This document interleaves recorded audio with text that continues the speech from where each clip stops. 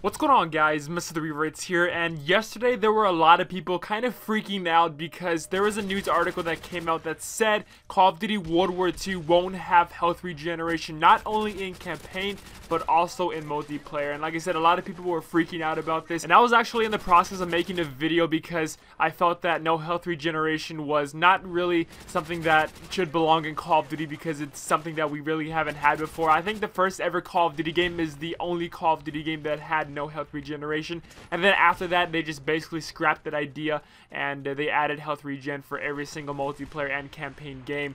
But like I said, there was an article that came out that said no health regeneration was going to be in World War II's campaign and multiplayer. So if you see an article talking about no health regen in multiplayer for Call of Duty World War II, don't believe it because it is fake news. Charlie Intel coming in clutch here and confirming that it is not true. But basically in the video that I was going to be posting about no health regen, I basically said something along the lines of I was open to the idea of no health regen, but I did see a lot of flaws with this, especially in Call of Duty. For one, the multiplayer maps aren't really as large as maps that do have health regen. So say for example Overwatch, those maps that don't have health regen, those maps are really large.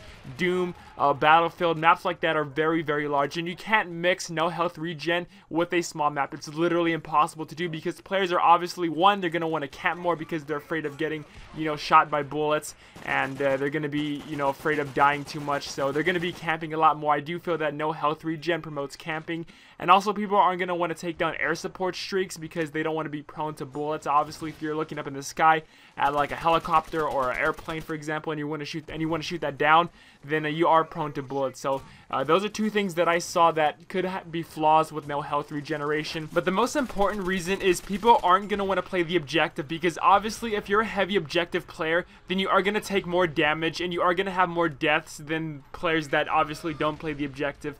For example, in domination, when you capture a home flag, you're literally lit up on the map that you're right on that position, and obviously players are going to know where you are and you don't know where they are, so you are prone to a lot more deaths and you are going to take a lot more damage. So just overall, I'm pretty glad that there is going to be health regeneration in Call of Duty World War II. I think that if there wasn't, then it basically would not feel like Call of Duty to me, and it would be a huge adjustment to a lot of Call of Duty players because, like I said, we haven't really had health regeneration, I think, since Call of Duty, the first ever Call of Duty created. I think that was the first Call of Duty game that did not have health regeneration. But I don't know, guys. Overall, again, I'm just really happy about this.